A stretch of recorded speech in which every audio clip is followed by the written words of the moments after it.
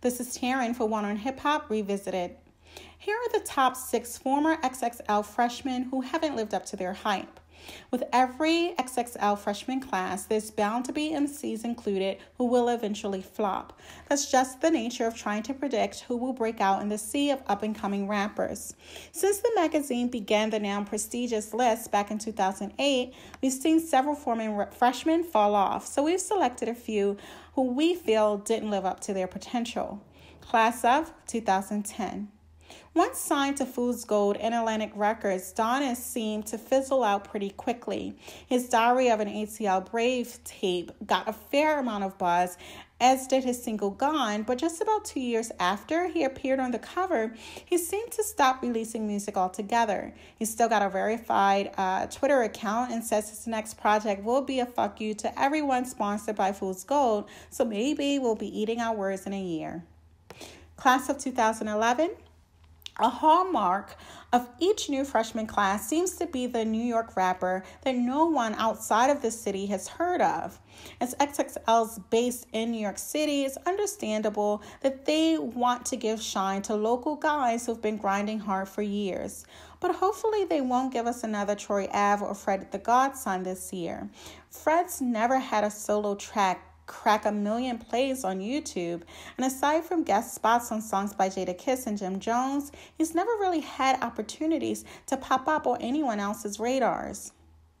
Class of 2011 also has the rapper chosen for this list, Little Twist.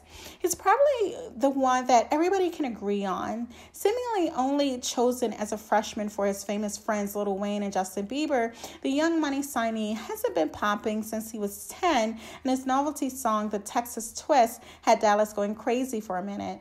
In the years that have followed, Twist has been in the news more for his criminal activity than his music. Class of 2010. Pill's probably the most glaring example of a one-hit wonder on this list.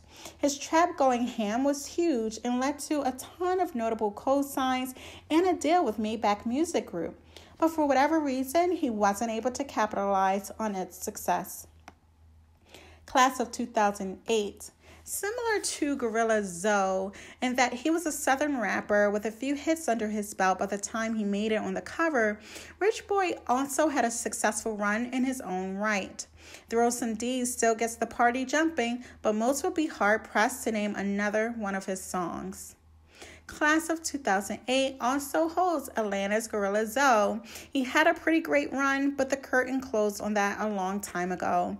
Emerging as a street rapper alongside Young Jock with the hit Coffee Shop, Zoe has seen his career take a similar turn to Jock's recently. He even ventured into some Kid Cudi-style emo rap with Lost and Echo a few years ago, but it didn't seem like he could flip that into commercial success. Unfortunately, XXL included him on the list when he was right in the middle of a hot streak that was only a few years ago. Please make sure to go to oneonhiphop.com for more info and all of your entertainment needs.